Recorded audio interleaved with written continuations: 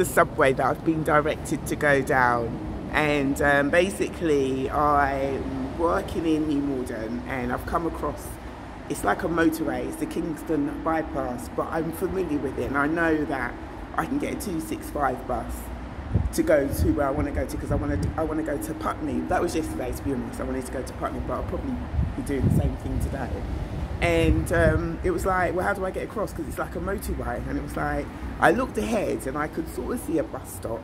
It was a bus stop that I'm familiar with. But how am I supposed to get across? And I saw some traffic lights, but I'm sort of thinking, I don't know if they are there. I don't want to walk all the way there, and they're not. So anyway, a gentleman was walking in my direction, and I did say to him, you know, I'm trying to, does the 265 come down this way? Because I'm trying it. And he said, which way are you going to Tolworth? And I said, no, to Putney.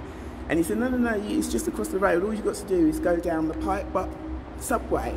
And it's like, where is the subway? He said, just go down the road. And I'm sort of thinking, well, all the way down this main road? He said, no, because there was a road ahead of us, and turn left. And then I said, okay, thank you. So I turned in the opposite direction to go around another corner because I hadn't finished my round. And he said, also, when you go around here, it will also lead you to the subway, which was really handy. So I don't know if you've been in a situation like that, whereby, you know, you're in a familiar place, but all of a sudden you just don't know how to get from A to B.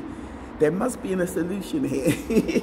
And instead of like wasting time, you just decide to ask someone and they quickly tell you, yep, all you've got to do is this, that, and what have you, and you'll get to exactly where you want to go to. Or it could be anything. You could sort of be working on a project. You've done research, but you sort of think, let me ask that person over there that knows a little bit more than what I do to make the project even more interesting.